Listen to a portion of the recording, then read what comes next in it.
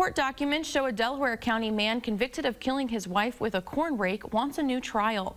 A Dubuque County jury found Todd Mullis guilty of first-degree murder in September of 2019. He is currently serving a life sentence. He killed his wife, Amy Mullis, on their farm just outside of Earlville in November of 2018. Mullis argues there's evidence that has not been presented or heard. He also says that his attorneys did not pursue the defense that he wanted them to pursue.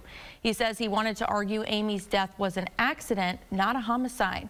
A judge will now decide whether to vacate his conviction in order to have a new trial.